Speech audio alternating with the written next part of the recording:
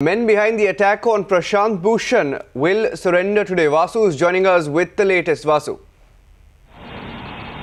Well, that's right. Tejinder Pal Singh Bagga and Vishnu Gupta, two other persons who in fact were caught on camera assaulting Prashant Bhushan yesterday would perhaps be surrendering today at about 11:30 at the Patiala House courts today. Remember, the police already have one of the assaulters in their custody on whom charges of in fact assault, criminal conspiracy and criminal trespass have already been levied. But of course yesterday two others, Tejinder Pal Singh Bagga and Vishnu Gupta, managed to slip away. It is expected today that they are going to surrender at about 11:30 at the Patiala House courts. Back to you.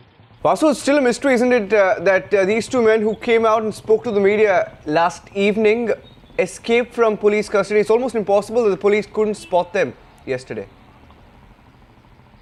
Well, that's absolutely right. Of course, clearly in the midst of the entire chaos that took place at that point of time, both these persons managed, in fact, to slip out of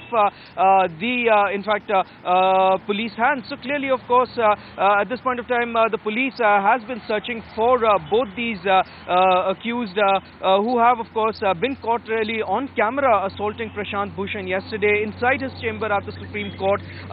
But of course, after giving the police the slip for more than 12 hours or so right now, both Tejinder Pal Singh Bagga and Vishnu Gupta have indicated that they would perhaps be surrendering to the authorities today at 11:30 in the morning at the Patiala House courts. Back to you.